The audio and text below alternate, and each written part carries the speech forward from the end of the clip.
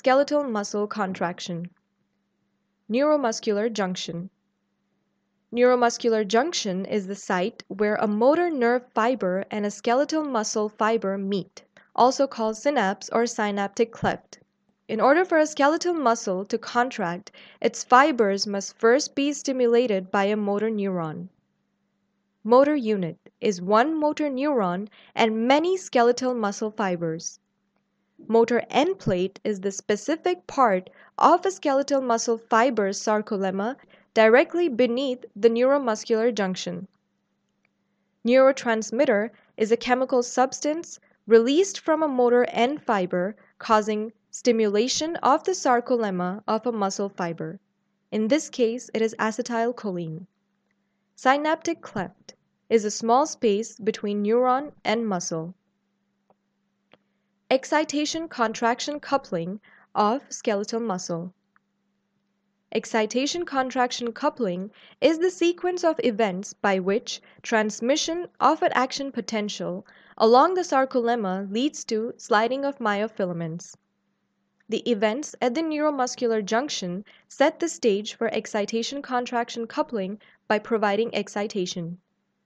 Released acetylcholine binds to receptor proteins on the sarcolemma and triggers an action potential in a muscle fiber. Action potential is propagated along the sarcolemma and down the T-tubules. Transmission of action potential along the T-tubules of the triads causes the voltage-sensitive tubule proteins to change shape. This shape change opens the calcium release channels in the terminal cisternae of the sarcoplasmic reticulum, allowing massive amounts of calcium to flow into the cytosol within 1 millisecond.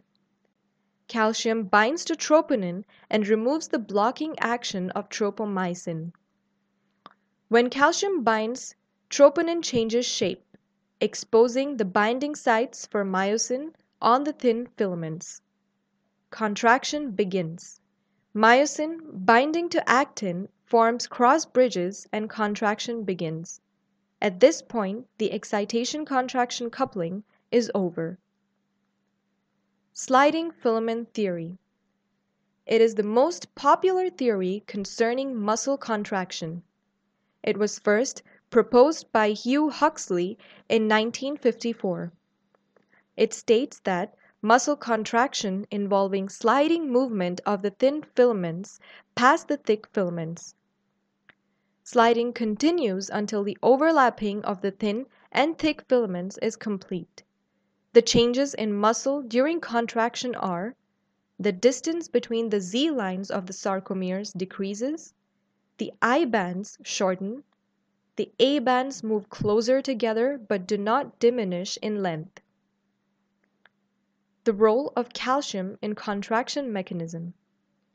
In a resting muscle cell, that is, in the absence of calcium ions, tropomyosin blocks or inhibits myosin binding sites on actin.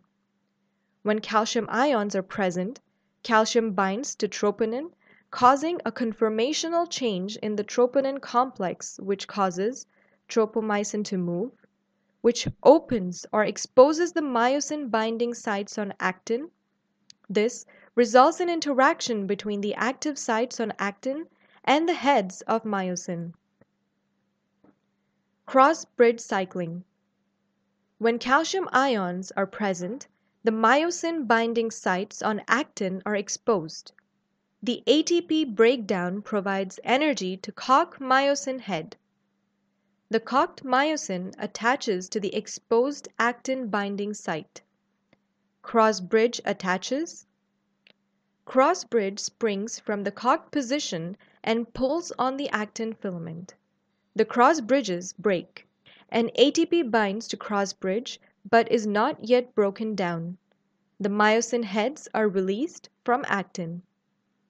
As long as calcium ions are present, this continues until the muscle fiber is fully contracted. Relaxation. Acetylcholinesterase is an enzyme present in the neuromuscular junction. It immediately destroys acetylcholine, so the motor end plate is no longer stimulated. calcium ions are transported from sarcoplasm back into the sarcoplasmic reticulum. Linkages between actin and myosin are broken. The muscle fiber relaxes. Energy sources for contraction. The energy used to power the interaction between actin and myosin comes from ATP. ATP stored in skeletal muscle lasts only about 6 seconds. ATP must be regenerated continuously if contraction is to continue. There are 3 pathways in which ATP is regenerated: coupled reaction with creatinine phosphate, anaerobic cellular respiration, aerobic cellular respiration. Coupled reaction with creatinine phosphate. Creatinine phosphate plus ADP produces creatinine plus ATP. Muscle stores a lot of creatinine phosphate. This coupling reaction allows for about 10 seconds worth of ATP.